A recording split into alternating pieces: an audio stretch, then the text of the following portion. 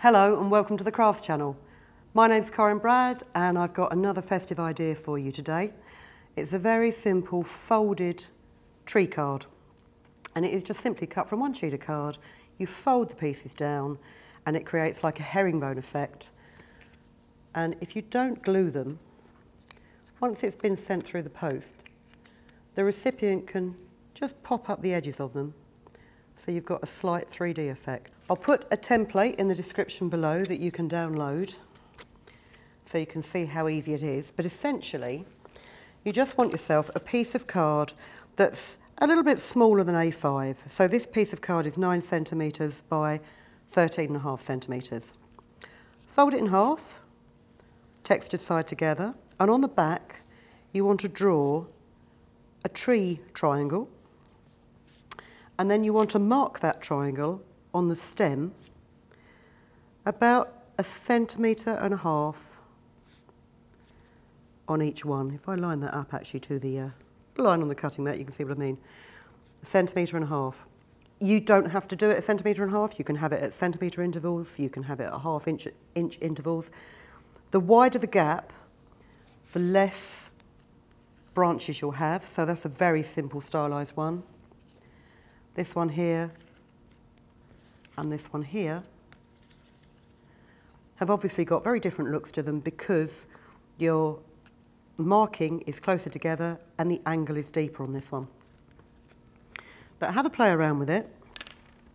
Once you've marked your card out, the first thing to remember is at the top point, you don't mark an angle. You find the centre line between your last diagonal and you actually cut halfway from that centre line to the tip of the tree, and this gives you a definite point to your tree.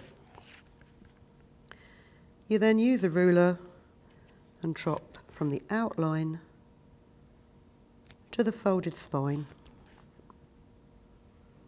And you can do this with the kids because you can just as easily cut this with scissors as with a craft knife. And when you get to your last one, you just want to chop out the base because you won't be folding that down. You want to chop that out so that you've got a gap, as it were, in the base.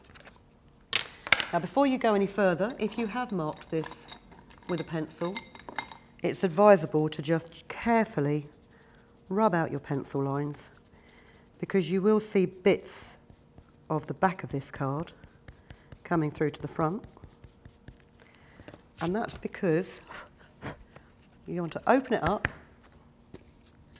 grab your ruler again, and again this isn't imperative that you do this, but it does make a much cleaner fold, and if you've got the equipment you might as well use it.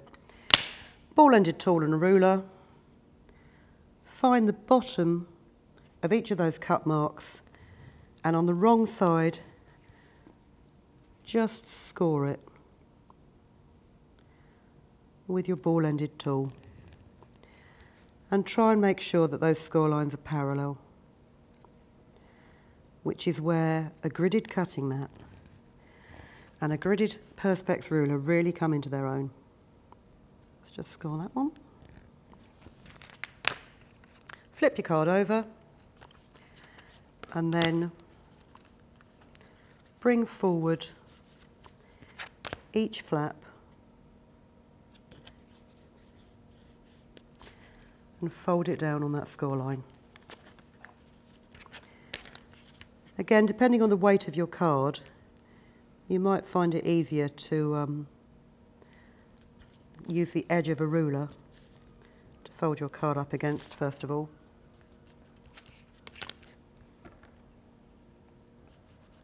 Turn that over and rub those creases down well so you've got your tree. And then I'm just going to mat this on a piece of red to highlight the apertures in my tree. I'm going to trim that down with quite a narrow border.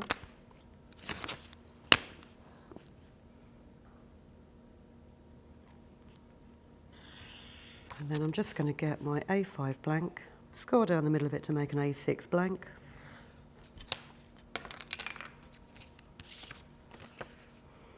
and fold it in half. And if you're new to card making or any kind of crafting, you can start out quite easily with a bare minimum of supplies. A cutting mat really is a must if you're going to use a craft knife and a ruler. But then most other stuff can be done with a ball-ended tool or a pointy stick or other stuff that you find around the house. Let's just pop that in the middle of a golden blank. And there you go. Very simple tree design card. And once you've mastered this one, have a go at doing it with smaller gaps between each cut. Takes a little bit longer. You need to take a little bit more care as you're folding it, but it really does produce quite a nice look. So I hope you like that. I hope you'll come and see us again very soon for some more ideas for Christmas. In the meantime, keep safe and thank you very much for watching. If you've been inspired to create, please share your makes with us in the comments section below. And if you've enjoyed videos by the Crafts channel, hit the like button. Want to see more of us? Then click subscribe. See you next time.